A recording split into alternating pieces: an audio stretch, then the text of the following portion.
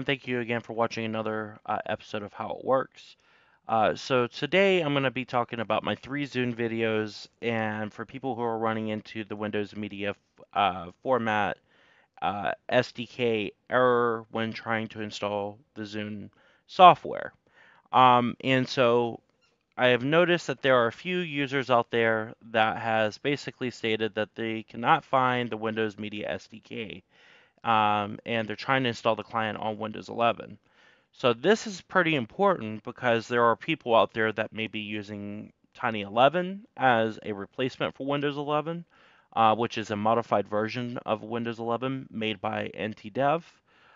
There's probably some other fork projects very similar to Tiny 11, or y'all may just be running a corrupted version of Windows 11 that may have went through a pretty bad patch from upgrading from 22H2 to 23H2, which is basically feature updates and an upgrade to the operating system in layman's terms. So, for the longest time, I've been using Media Player Classic to add codecs to Windows Media Player, which is known now as Windows Media Player Legacy if you're using newer versions of Windows.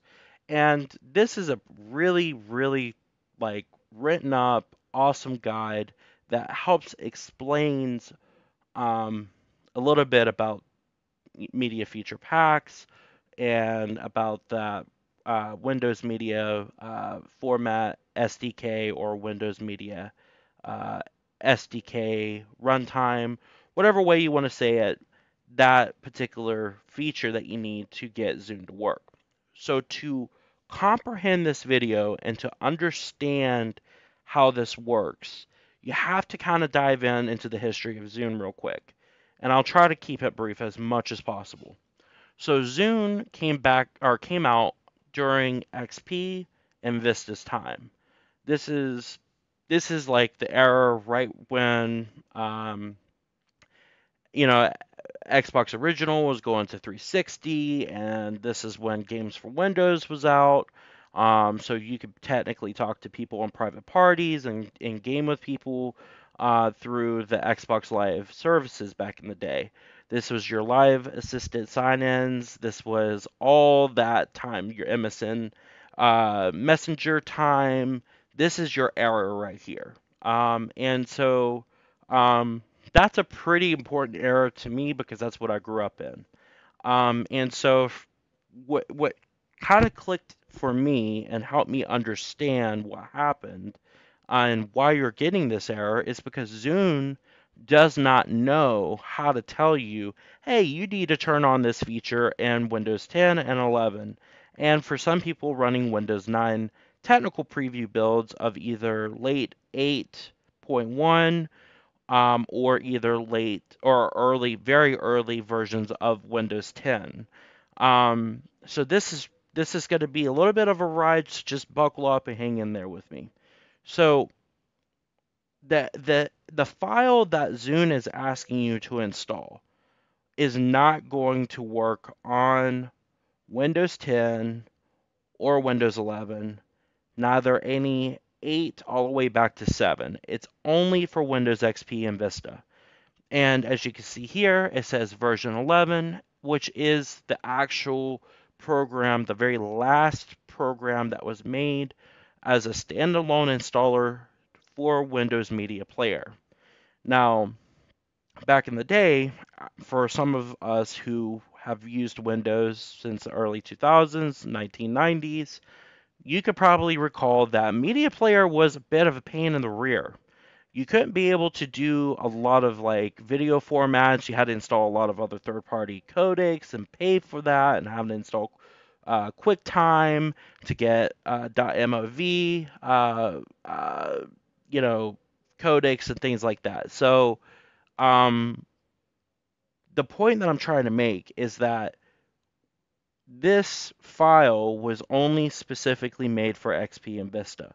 So what happened after Vista and when 7 came out and 8 and 8.1 came out, they started releasing this as a Windows update file to where you can download it from the Microsoft catalog, install it, and then it basically runs through Windows updates, installing it. And then next thing you know, you have the codecs, you have the Windows Media Player feature, and everything's all good to go for you to install Zune.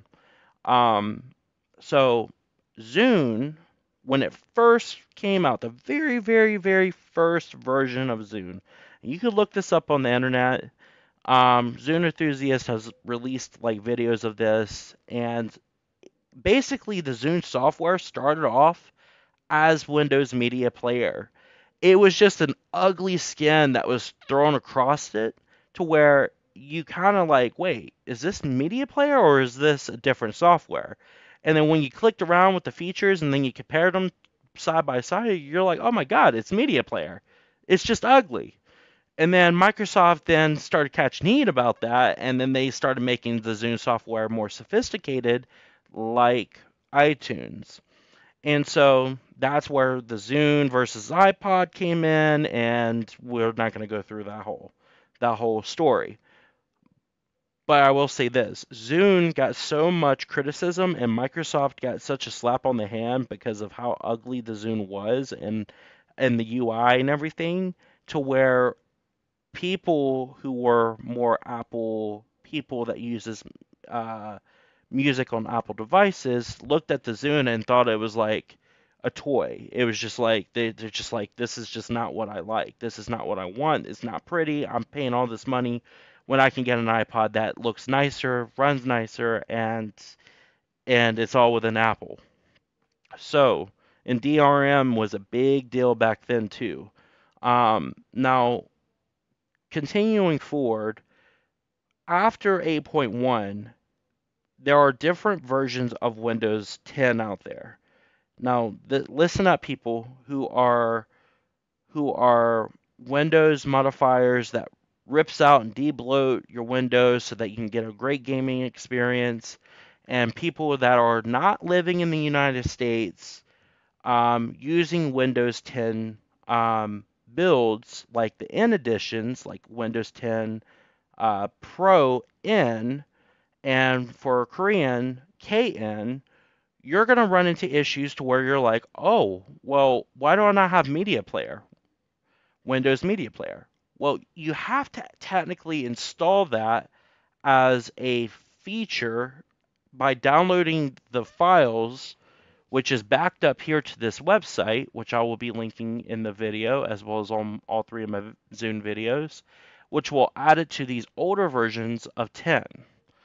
Um, so basically, it doesn't come with the operating system. And I think this has something to do with like foreign regulations, of how Microsoft needs to obey certain laws within Europe and maybe South Korea, things like this, in order to be able to use a debloated version of Windows that doesn't come with all the extra crap that people doesn't want, especially if they're using it for productivity or enterprise reasons. So that's it in a nutshell. You have to download those files, which is the media feature pack, from any of those links.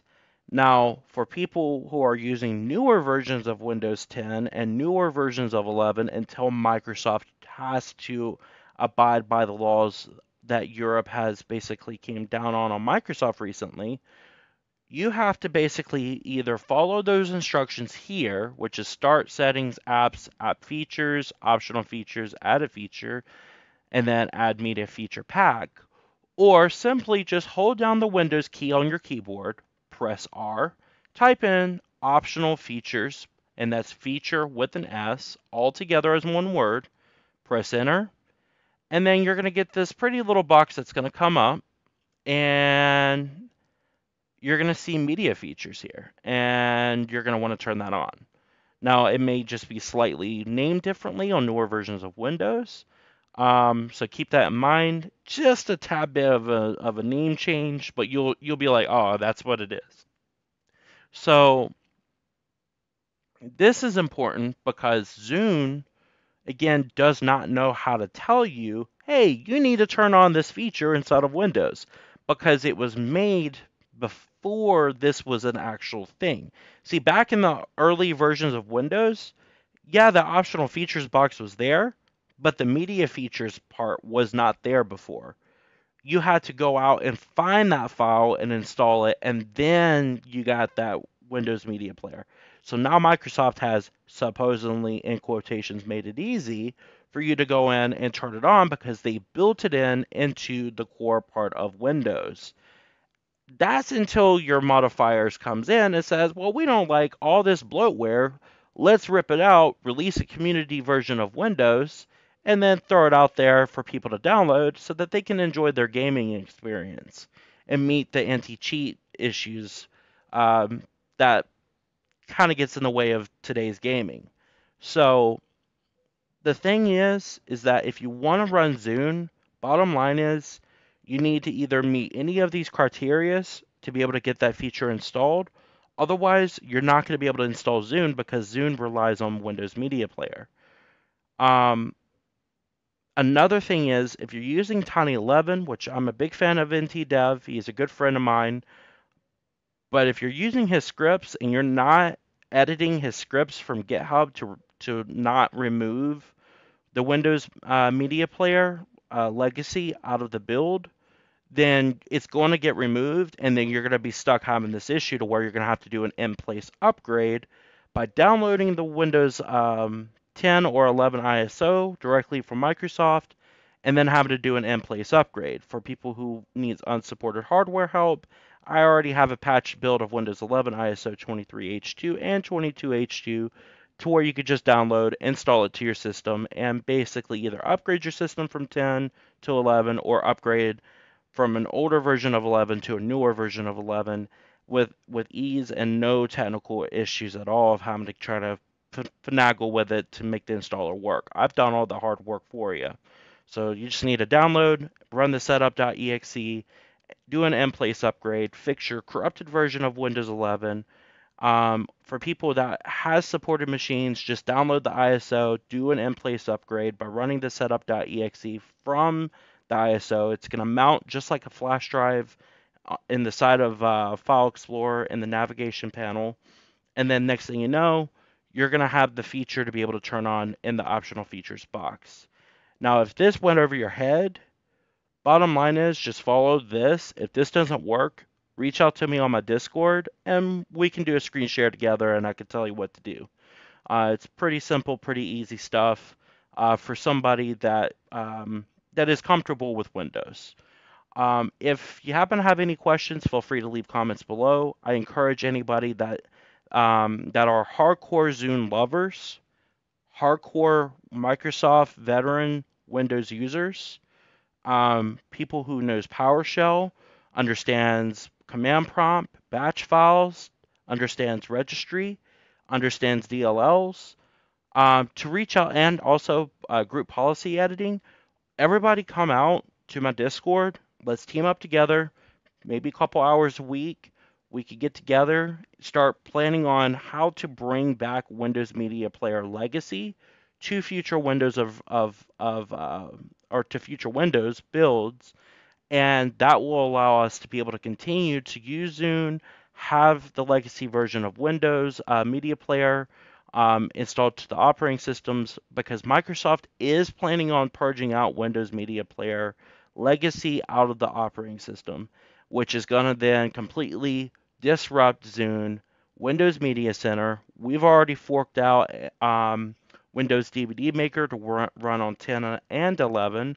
So if you want Windows DVD Maker like you did in 7 and Vista, you can just stop into my Discord, get the batch files, install it, and it will register to your operating system, and then you can use the feature. This may also disrupt features like Windows Essentials, Windows Movie Maker.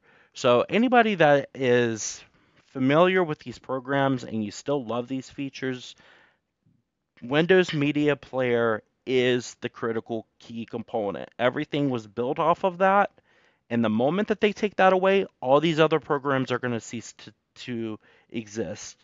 So if you want to keep those around, I highly recommend We all come together on my Discord and find a port out for Windows Media Player 12, and then we can then release future things along with that later down the road. Um, Thank you again for watching my video. In case if you again need any help, you could just simply go into the description, click on the links, get to my Discord, ask your questions there, and I'd be more than happy to help. I hope you have a Merry Christmas, or if not, if you don't celebrate Christmas, Happy Holidays, and thank you for being the best part of how it works. Take care. Bye bye.